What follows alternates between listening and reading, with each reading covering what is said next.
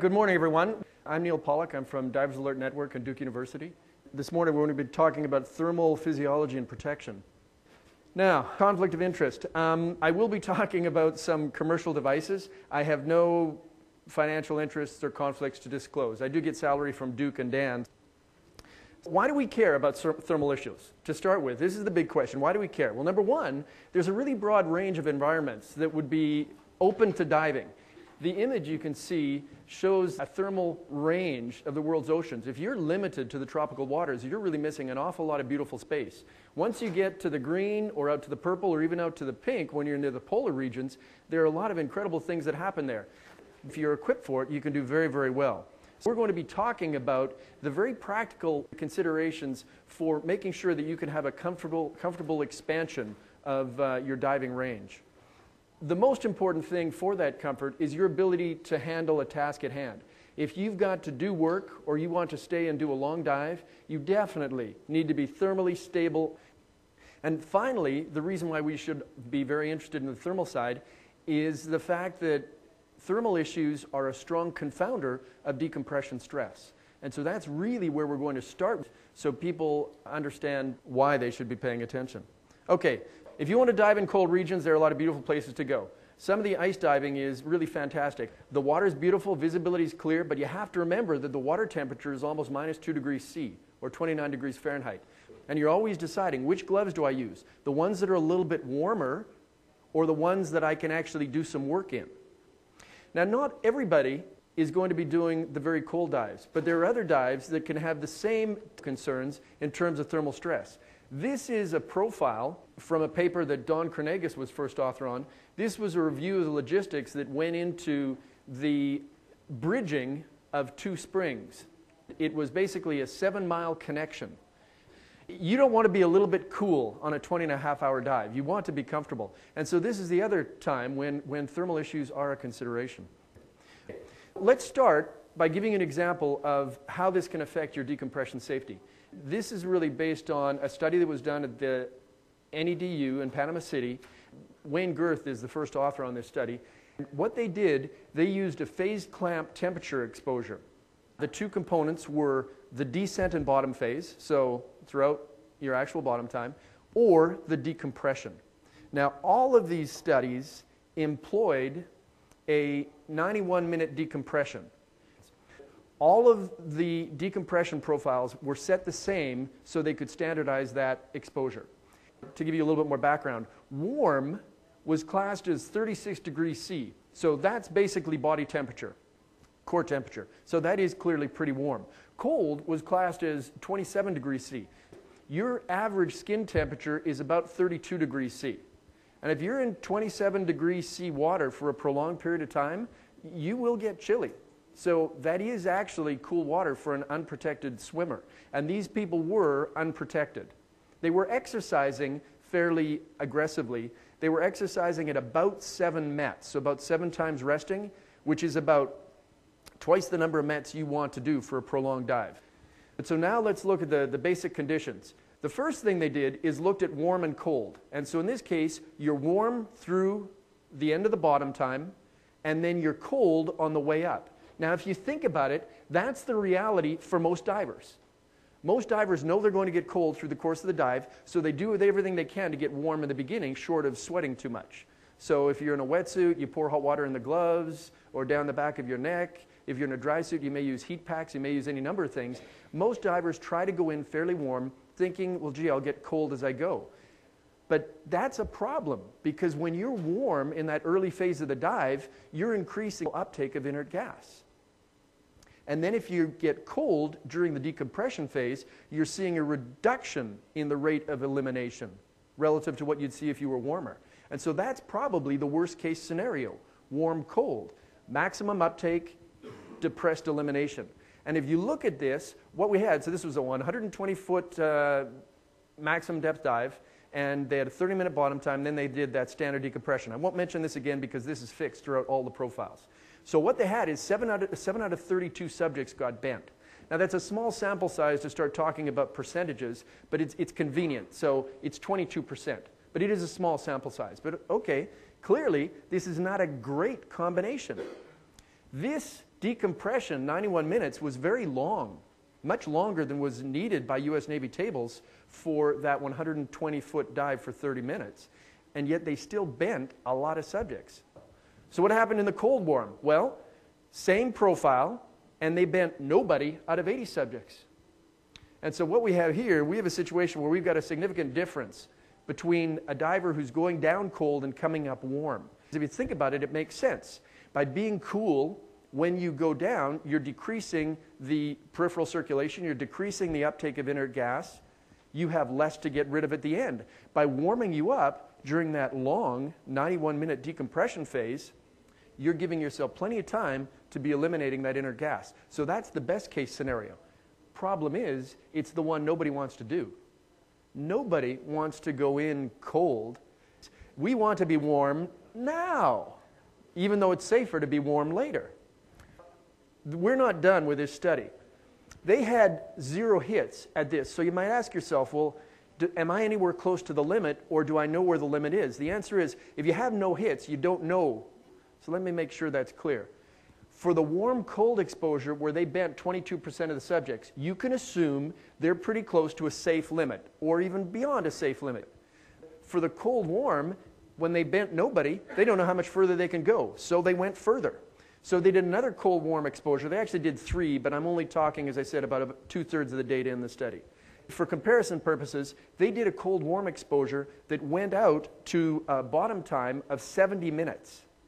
And that 70-minute bottom time is, more than twice the bottom time of the earlier one, and they only bent 0.1% of the subjects, 2 out of 158. Those are pretty good numbers, and that shows the decompression benefit of being cold going down, warm coming up. That is pretty powerful.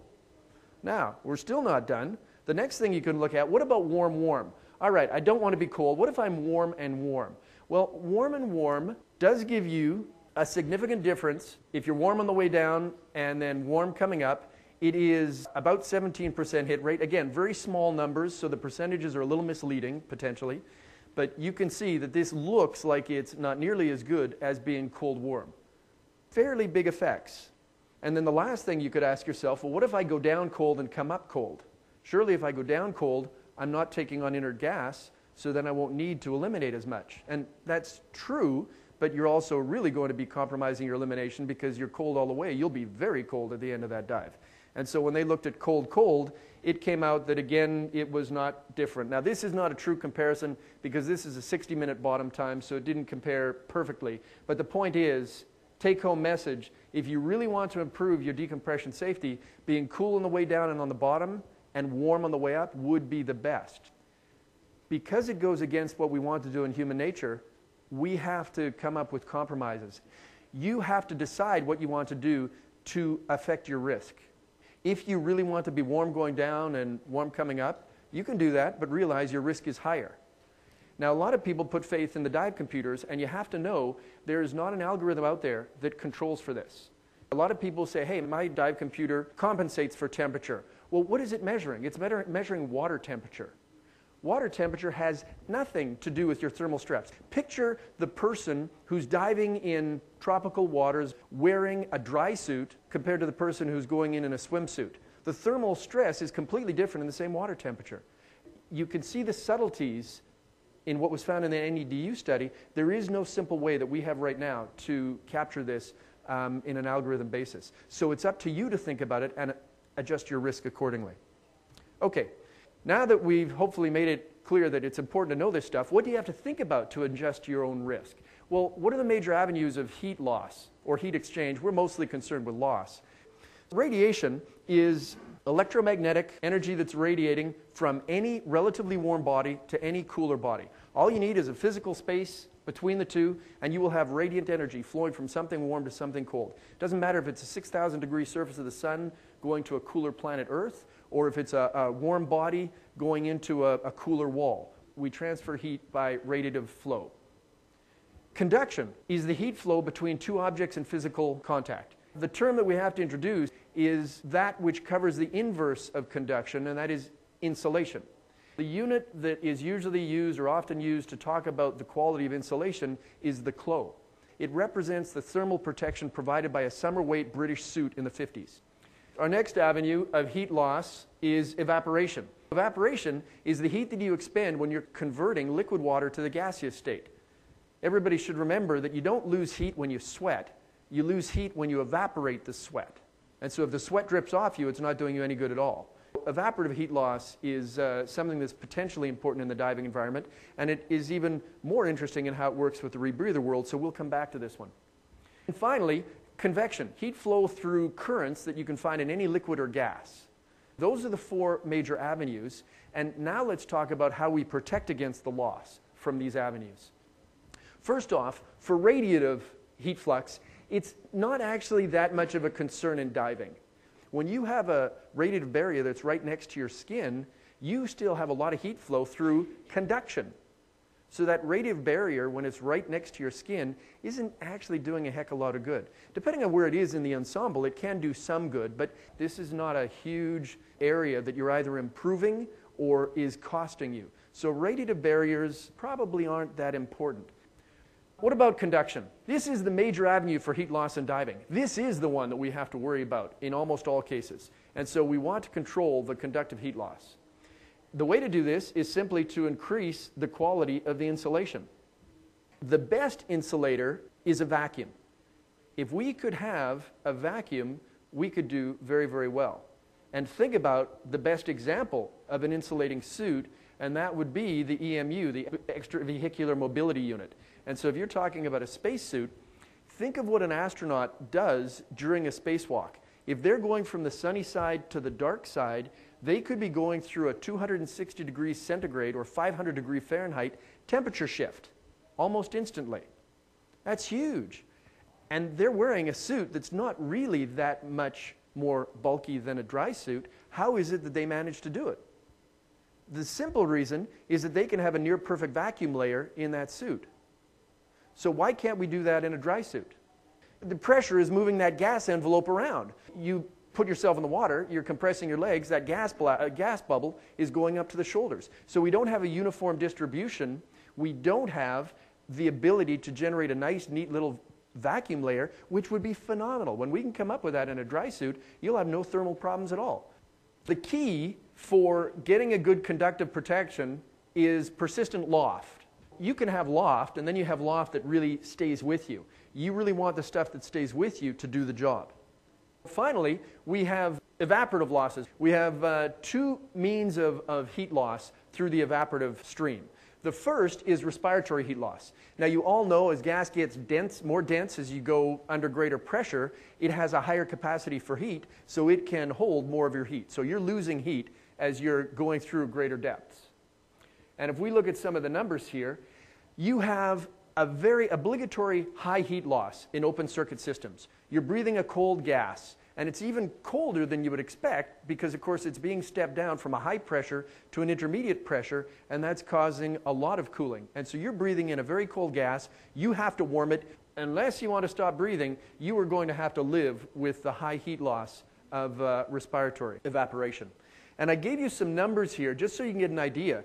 This doesn't apply for a lot of recreational diving, but if you look at deep commercial diving, you have to actively warm the gas that is being inspired or you suffer from hypothermia. And that's the only time I'm going to say hypothermia can occur commonly in diving, because normally it doesn't. When you're diving deep, you have to warm that inspired gas to avoid cooling problems. And so open circuit, we suffer. When you go to the closed circuit, you have a solution.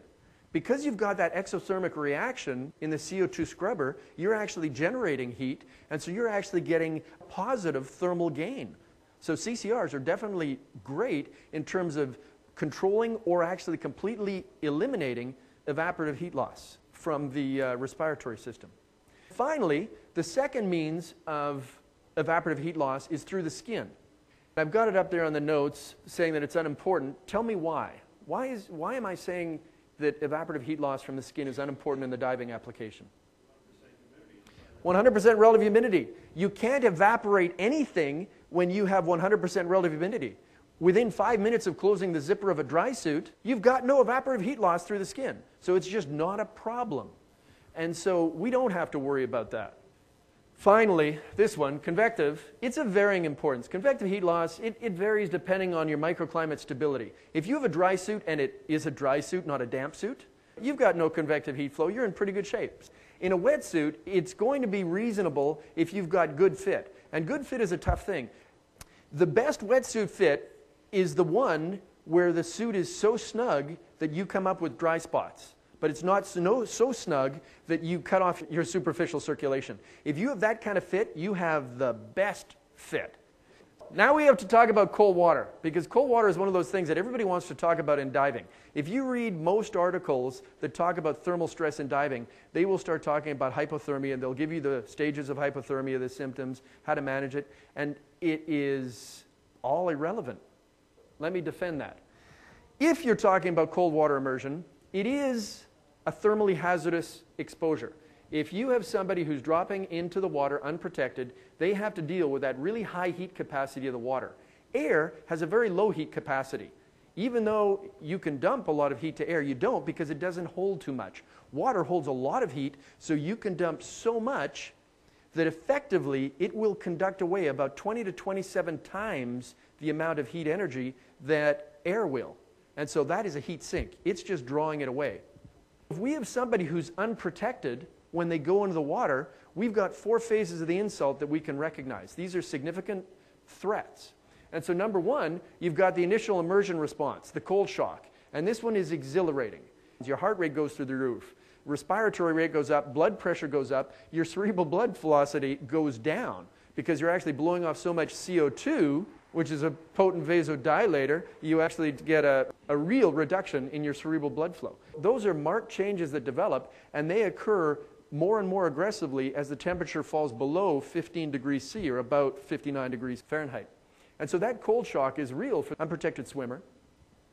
The next thing is the thing that actually kills most people when they're immersed in cold water, and that would be swimming failure.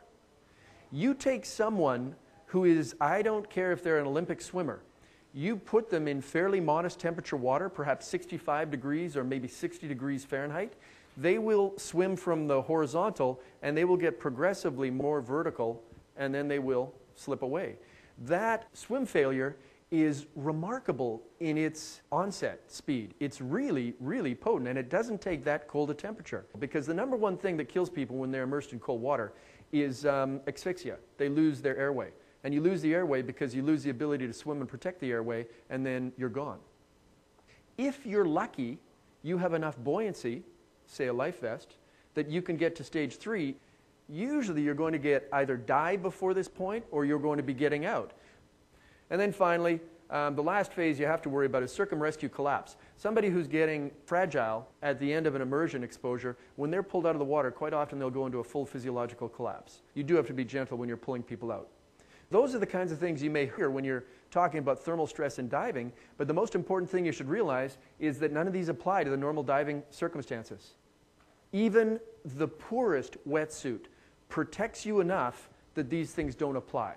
And if you have a decent wetsuit, or better yet, a dry suit with reasonable undergarments, these things are just not concerns. Let's talk about that. These are data that I pulled together from 3 different papers, and these are of unprotected or close to unprotected swimmers. One group had a little bit more clothing than the other, but basically they're not wearing much for clothes. And I want to walk you through what's happening with an unprotected swimmer. So what we're looking at is different water temperatures from 30 degrees down to C in the Celsius. If you want, here are your Fahrenheit numbers, so from 86 down to 32. And what we're considering is how fast is the core temperature falling. We know that normal core temperature is around 37 degrees C. So how fast is it falling? How many degrees C per hour? Well, if we have someone in 25 degrees C water, which is about 77 degrees Fahrenheit, they're at null. They're not losing core temperature. Half of the people in this condition will actually be getting warmer because of the swim, and half will be getting colder. So it's pretty much null depending on your body composition. Someone who's like me, an endomorph, when you're short and stocky, you're going to be better in the cold than someone who's an ectomorph, who's tall and slender. They've got more surface area. They're going to be more of a radiator. So there are a lot of individual differences, and they play a role. But basically, when we're talking about 77 degree water, it's just unimportant. If you go down to 18 degrees C water, or about, that's about 64, some people are still increasing their their body temperature. It's about, on average, a 1 degree C per hour drop. Think about that in perspective. You're at 37 degrees C, you're not really worrying about a life threat as long as you have a protected airway until you're well into the 20s. It takes an awful long time before this is a problem. If we go into 10 degrees C water, yeah, average person is losing about 3 degrees C per hour. This is getting serious. In about 60 to 90 minutes, you've got a significant problem. But some people are only losing 1 degree C per hour, and some are losing 6. So high variability. And if we go cooler, when we go down to 5 degrees C, we have a loss of about 4 degrees C per hour. That's significant. And if we go to 0, then the average person is losing 6 degrees C per hour. And it can go up a lot more. So I know those are a lot of numbers. If you just get the idea of the trend, that within reasonable temperatures, even an unprotected swimmer takes a long time before they truly suffer thermally. Most of us aren't anywhere close to that experience. So this is a single case example of a diver in the Antarctic who was using a compressed neoprene suit, a DUI suit with thin-slate undergarments, and jumped into the water, minus 2 degrees C, and felt water at the crotch. This was a cross-check zipper. What happened, it had delaminated. So there was a flush of water into the crotch. And what we have, a starting core temperature of about 36.1 degrees. The dive was finally ended at 43 minutes because the diver could not figure out how to adjust the camera. So at that point, okay, clearly not thinking well, time to get out of here. So a 43-minute dive, the water level in the suit, it was about mid-chest anteriorly, and it was mid-small of the back posteriorly. So there was a substantial volume. So you get to the surface, and it's 5 miles skidoo ride back to the hut. And so you have to get on the skidoo, you ride in there. The first thing you do when you get to the hut, the heat's cranked up, you pull off the suit. Well, at that point, the core temperature was only 35.8. It only fell 0.3 degrees C. What's interesting is that this is where the suit came off. That was the first measure, and then by the next measure, it dropped 1.3 degrees.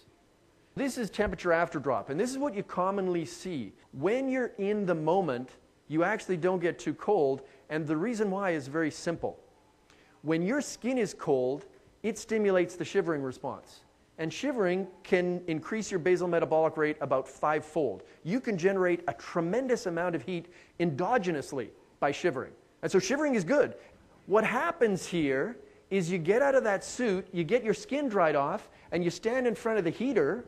Your cutaneous receptors say, okay, problem solved, I can stop shivering. And so you stop shivering, the endogenous heat production goes down, and you get a big drop. And so when you're treating somebody with hypothermia or cold stress, what's the first thing everybody thinks to do? You have a warm building, somebody is pulled out of the water. First thing you're going to do is what? Pull off their clothes, get them dry, and then what do? Wrap them in a blanket. Right. Why? To keep what heat they have in them. No, that would not be true. They have been immersed in minus 2 degrees C water. This person is, or whatever temperature water. This person is cold. You're not putting the blanket around to keep them warm because you've moved them into a warm room. In that warm room, they will get warmer if they don't put a blanket on. The reason you should put the blanket on is to keep their skin cold. Because if you keep their skin cold, they shiver. They keep shivering. And endogenous heat production is the best heat production you have. Okay. After drop is an important phenomenon. If you had someone who was close to a thermal stress point, after drop could take them over to the edge. But really, for most of the exposures in diving, think of that last case. It was such a trivial change until that person was well and truly out of the situation. It wasn't a life threat. But realize that after drop can be a hazard. And the reasons it happens, and I've got these prioritized in what I think are the most important ranking. Attenuated shivering thermogenesis is the biggest reason why you have after drop. You're not shivering, you're not producing the heat, so that's costing you. Number 2, you have conductive heat loss along the thermal gradients. So the outside is cold, you have heat flow through the body, and that causes cooling. And then the least important is the one that a lot of people write about as the most important, and that is this idea of convective cooling because you have return in blood flow. When you are cold stressed, you are prolonging the risk window for decompression stress. In the deepest phase of the dive, when you're nice and warm, which again everybody wants to be, you're getting maximal loading. Then towards the end of the dive, when you're cold, you vasoconstrict. So you're keeping that close to saturated tissue with lots of nitrogen. When you end the dive and you're cold, that loaded tissue stays loaded longer. There's actually a nice paper put out in '89 by Mekovic and Kakatsuba. They were doing a decompression study at Simon Fraser University, and they have a 4-hour Benz watch. After the Benz watch, they were going to go out for beer. They all jumped in the showers, and 3 out of 4 of them developed skin bends. So it prolongs the risk window because you're not eliminating that gas. Okay, if you get someone who's cold, realize that hypothermia doesn't even begin until you get down to 35 degrees C. And we've already talked about how you can rewarm people. Blankets work just fine. And if you have more extreme needs, you can go through it. This is the kind of case report you might see, though. So a 34-year-old male reported numbness and paresthesia in his left hand post-dive. He did a dive to 90 feet for 90-minute total run time, 6 degrees C water, or 43 degrees Fahrenheit if you prefer.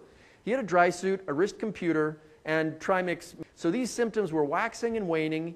The big question, is it DCS? 90 feet for 90 minutes. One of the big things you have to remember in that summary profile information, he could have popped down to 90 feet for 2 minutes and then spent the rest of the time up at 30 feet. That's why we need computerized profiles. It doesn't do us any good just to know your max depth and your time. But here's the interesting part. When you wear a dry suit and you put a gauge on your wrist before you dive, what do you do with it? You reef it down because you know the thing is going to roll around as the suit compresses. We have someone who's creating a constriction on the left wrist, the one with symptoms. This was a non-freezing cold injury. There are thermal issues that can occur in the diving world, but hypothermia is really not anywhere close to the top of the list. What do we have for thermal protection? We've got passive and active systems. And for the wetsuits, we know that standard foam neoprene is sensitive to pressure. You're going deeper, passing through thermoclines into colder water, and what's happening to the suit? It's getting less effective. At 1 atmosphere, you go down to 4 atmospheres, you can be losing 2/3 of the insulation value of that neoprene. And what's interesting, a lot of people are surprised by this. That neoprene is half the insulation value of air. You think, well, how can air be better than neoprene? Easy. Neoprene holds more heat capacity, so your conductive losses are much greater. Air, if you could have a nice air bladder there, doesn't hold as much heat, so your heat flux is actually moderate. There are a lot of things you have to think about. It's a neat set of relationships. Okay, how can we improve this? Well, some manufacturers have tried to develop neoprenes that are less sensitive to pressure changes. And that can work. Pinnacle had their elastoprene that theoretically was more stable. I will tell you right now, it's hard to get data on how the new suits perform. So many come out, and it's hard to get data. So I don't have a lot of hard numbers for you. But there are some products out there that people consider. And this is one of the aspects that is a concern. If you compress, you lose efficiency of that material. So it'd be nice if we had something that didn't compress quite as much. Okay, dry suits. We know that dry suits rely on that layering technique. We've got the base layer, the mid layer, and the shell. The base layer is usually something like polypropylene. What does that do? What's the purpose of a base layer when you're going out into the woods? It wicks water away from the skin. It stops your ability to evaporate. By moving the water far enough away from the skin, even though you've got a heat engine on the skin that would evaporate that liquid, it's so far away, it's not quite enough to evaporate it. And so what you're doing is you're removing the liquid from the heat engine so there's no evaporation or reduced evaporation. Okay, is that what happens in a dry suit as well? We already talked about it. What's the relative humidity in a dry suit? 100%. How much evaporation is there? Nada. So why do we do it? Because if you wear a wicking layer that it's hydrophobic, it holds very little water volume, you have less conductive flow into that water volume. And so that's why you wear the wicking layer. It's for comfort. It has nothing to do with evaporation. Dry suits are also, if you're talking about the standard foam neoprene suit, it's also compressible. Shell suits, like the trilaminate or nylon, any number of shell suits, they're thermally stable because there's nothing to compress, but they also don't provide a lot of protection. 0.2 clo. That's less than that British summer weight suit. Okay, shell suits are thermally stable, but they're not giving you much in the way of protection. Now, another alternative is to go to crushed neoprene. And it's produced under greater pressure, and so basically within the diving range, it's not suffering the compression of a normal foam neoprene suit, so it's fairly thermally stable. It also provides you about 0.6 clo in protection. So it's warmer than a shell suit, it's thermally stable, and when you add the undergarments under that, you do pretty well. Undergarments are key because the suit itself, while it gives you some protection, it's not perfect. What about the undergarments? There are numerous options, and we're not going to have the time to talk about them too much here, but the major variability is in the preservation of loft that I talked about before, and that is the take-home message. A lot of people were really excited about weasel wear. This diver right here is actually clearing ice holes in the Antarctic wearing his weasel wear. On land, weasel wear is really good because it's such a high loft garment. It's great, but we already talked about it. When you put that dry suit in the water, what happens to the air envelope? It gets pushed up to the top. What happens to the weasel wear? It gets crushed. So weasel wear, and I'm not trying to pick on weasel wear, I'm using it as an example. But the undergarments that are very compressible are not giving you the same protection as something that would have a protected loft. Now let's look at some of the other materials that are out there, newer materials on the market, something like the Halo system by Fourth Element. This is really kind of interesting. If you look at it, it's got pads. If you push sideways, they will collapse, but if you have a direct pressure on them, they will tend to stay upright. What those pads are doing is preserving that dead airspace, rather than something like the weasel wear that is just compressing down to nothing. There are some other dry suits, and again, out of the UK is one of the more interesting ones. They have an under layer, and it makes a fixed airspace barrier because it's a very open waffle. It allows some fixed trapping of gas, which gives you pretty good insulation. So there are some strategies that take advantage of what we really understand or should understand about the thermal stress. Okay, aerogel is another product that's coming out. So this is a new one. It's worth talking about. It's actually an old product. It was developed in the 30s for the aviation industry. It's incredibly light. 99.5% air. So it's rigid, it holds a nice airspace. As an insulator, it's great. The problem is you have to make this stiff material with a clothing garment to make it work. The bat is fit with another undergarment, and what you can see in terms of protection, if we think about a 6 millimeter thick suit, a wetsuit may give you about 0.75 clo, Thinsulate may give you 1.25 clo, aerogel could give you 2.8 clo. So it has the potential to be incredibly valuable. And we're going to come back to aerogel, but just before we do, I want to add one last picture to the mix, and that is dry suit inflation gas. Everybody in this community is familiar with the people who use argon, as an inflation gas. It has a lower thermal conductivity, and so it should theoretically improve insulation. Well, Risberg and Hope did a study, double-blind study, where they had people diving, and the researchers didn't know, the divers didn't know. And what they found is that using argon in the suit, it made no difference on skin temperature, core temperature, or perceived comfort. So after this came out, Lou Knuckles, who was the guy who originally proposed that it could give you about a 48% increase in thermal insulation, he went back to the lab with a mannequin, and what they found, with argon, you could get a 16 to 20% improvement in your thermal protection, which, depending on your diving, that may or may not be significant. But there are a couple of kickers. The biggest one is that they had to flush and fill the suit at least 6 times to purge everything to get it ready. Trouble is, argon is so expensive, guys want to carry the argon bottle, but when they go to open it, that's it, I'm full. No, that's not working. They had to flush and purge and fill at least 6 times to get the benefit. So that's one. And I'm going to say right now that the cost versus benefit question remains open, and now let me show you why. And we're putting together now the aerogel in this. So this is the mannequin study that Lou put together. And so what do you have? This showed the 20% increase in insulation using argon versus air as a filled glass, and this is with a commercial dry suit. And so the take-home message, we can look at legs, arms, torso, or this is the total body minus head, hands, and feet. So basically the majority of the body. And what we're seeing is we can get about a 20% improvement in the insulation. So here's your clo value. We're going from about 0.93 to 1.12 clo. So you think, okay, great, 20% improvement. Well, okay, that's using the commercial undergarment. If we go to aerogel, we're seeing the same thing. We're seeing a 16% improvement. So you might say, okay, if I'm doing a 24-hour dive, it's worth it to me if I can get a 10 or 15% improvement. And that's all well and good, but what's happening is people are missing some of the important stuff for the weeds.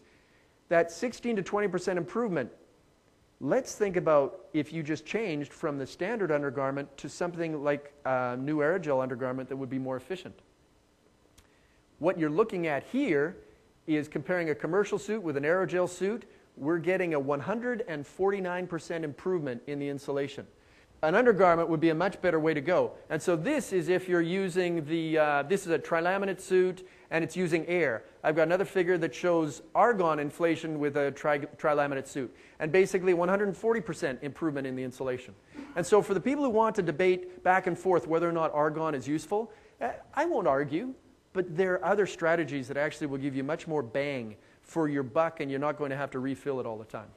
Okay, in-suit electric heating. There are some systems out there that work. They're battery operated. They're reasonably safe. I have a problem with the human nature of it.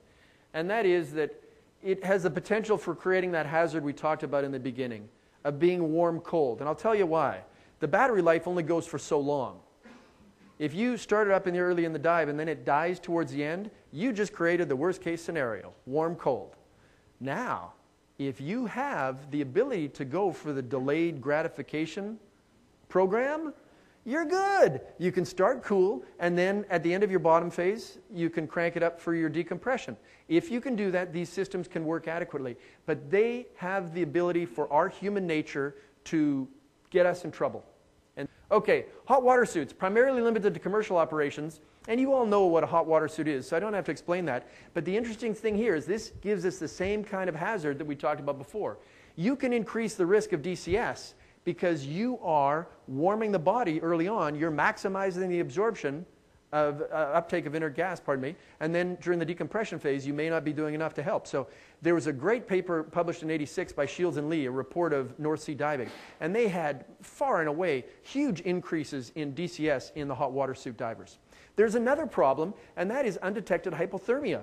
Remember we talked about it before. The way you know you're cold is your skin is cold. We're not designed, our bodies haven't caught up to our technology yet. So when the skin is warm, our brains say, you're warm. And so when you clamp the skin temperature warm, you don't shiver. You are insensitive to respiratory heat loss. And if it's a deep dive, you can cool. You can get what's called undetected hypothermia. And it was measured in a couple studies. If you have core temperature drop no more than about 0.7 degrees C per hour, you will not be aware of it while your temperature is dropping. So interesting possibility there. So what do we know in summary here? Well, first, there are just a couple things I want to take home. Thermal stress is set by the protection, not the water temperature. So we really have to get away from this idea of just because a computer knows what the temperature of the water is, it knows anything about my experience. And I believe it's a disservice to the community to let people labor under that false impression. There are no algorithms that compute thermal stress. And I know there'll be somebody who says, oh, ours does this. Well, guess what?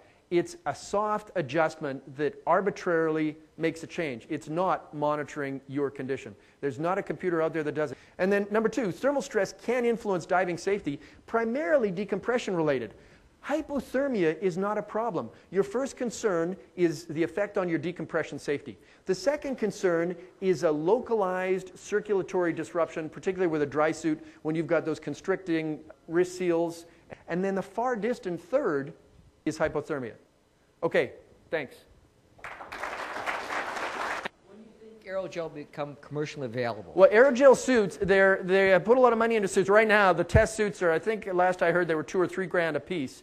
But it's going to come on the market probably within a number of months. Whether that's less than 12, I don't know. But it'll be out there very, very soon. First iteration will be pretty expensive, but it has the potential to be pretty neat. I've got a question. Your Antarctic diver, when did the core temperature come back to the 36 degrees? The core temperature on that profile, it actually didn't come up until the next day. It was, there was a prolonged depression of that core temperature after that immersion under the ice. The cold warm scenario in terms of the phase of the dive protocols is also not just counterintuitive. Well, yes, you can. You can exercise lightly on decompression. But that's what you want. Aggressive exercise would be counterproductive. You can do isometrics. You can do light swimming in a slightly negative buoyancy. What you should do is keep your workload as low as possible during the bottom phase.